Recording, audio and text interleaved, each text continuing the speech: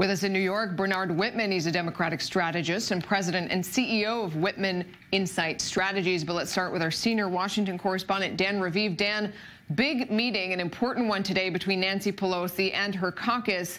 What do you think is going to happen there? And can we expect some sort of call to begin an impeachment process tomorrow?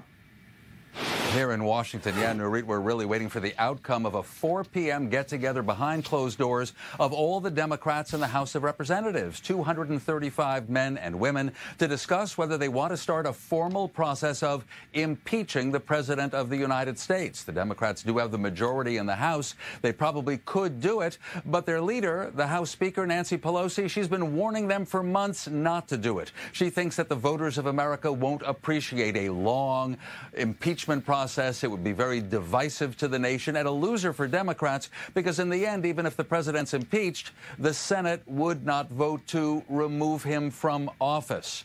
The Republicans control the Senate. However, in that meeting, Pelosi apparently was willing to listen, is moving closer to approving the start of impeachment hearings, but has a new idea, according to CNN and others. She says Wednesday, tomorrow, maybe the House will vote on some sort of resolution condemning President Trump and his administration for how they handled this whole topic of the contact with the Ukraine president, what apparently was said, possibly pushing Ukraine to investigate the Bidens. A House resolution on that, but still not impeachment. Quite a few Democrats in the House caucus would be disappointed. Nurit? Bernard, there have been multiple times over the last couple of years where something happens, then you hear that word, the I word, come up amongst Democrats. This time it definitely is louder. It is becoming more mainstream. Do you think this time really is different? I do. I think it's time, and I come to that conclusion very reluctantly. I have been agreeing with Nancy Pelosi to go slow on this, but it is such a gross abuse of power, such a gross abuse of trust, such an absolute shredding of the Constitution and the faith that voters place in the president that I don't think we have any option but to move forward with impeachment. We have multiple counts of obstruction of justice, obviously over the Russian interference, over payments to Stormy Daniels, the porn star, which is an election of campaign finance law abuse, but relatively speaking, threatening to withhold aid and actually withholding aid from a foreign government to try to get them to investigate a political opponent is such an egregious abuse of power that I think the Democrats have the moral and political and professional responsibility to move forward formally with impeachment. Bernard, if that's the case, then why have so many Democrats also held back from saying we should take that step, including the Speaker herself? Well, I mean, as someone who lived through and leveraged the Republicans' successful attempt to impeach President Clinton, who obviously was not removed from office by the Senate, I was very gun-shy about it as well. I think it is divisive, as your report suggested. People are split on impeachment, narrowly opposed right now.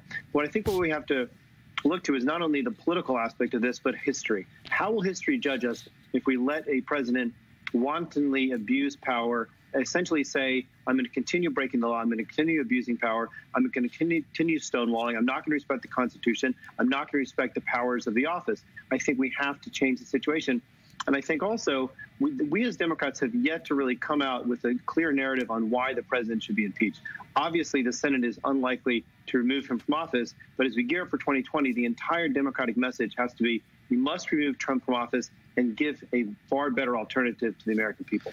Dan, before impeachment even really enters the conversation, there's the question of what is actually at the heart of this particular incident. And the administration is still withholding that Inspector General's report, what the whistleblower said, what exactly happened in those calls with the Ukrainian president. Is there something that Congress and that, I guess, Democrats in particular can do now to obtain it? Well, they point to a law. They say that under the law, if a whistleblower inside the intelligence community files a complaint and then the Inspector General deems that it is serious and urgent and credible, then it should be given to the relevant committees of the Senate and the House. And so the Trump administration did not hand it over to Congress. You can threaten to impeach. You can again pass motions to censure the president or anyone in the administration, but that doesn't lock anybody up, and it doesn't even force them to actually hand over the transcript of the phone call in July between President Trump and the president of Ukraine. And it doesn't force the administration to hand over the whistleblower's complaint. And yet President Trump in New York has been predicting that you will get to read my conversation. I may not release it, but when you read it, you'll see I did nothing wrong. A lot of Democrats are saying, oh, well, then hand it over. Hearings on this are scheduled Thursday, by the way, in the House Intelligence Committee. Nareed. Bernard, I just want to get your quick take as a Democratic strategist. When you see today's Democratic Party and in Congress with what is maybe a much bigger ideological divide between progressive Democrats and sort of more establishment mainstream Democrats, what do you think about the state of the party and in particular how they're dealing with issues like this? Well, I think, heretofore there has been a huge split, and I think there will continue to be a battle all through the primary season as to how far left we want to go, how progressive do we want to get.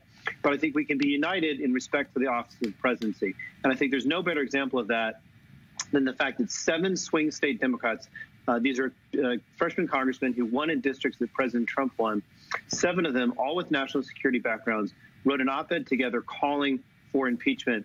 Particularly given this whistleblower obstruction that your reporter just talked about. If we cannot have the president follow laws that were passed by Congress and dutifully signed by the president of the United States, then we're no more of democracy than Russia. We have to stand up.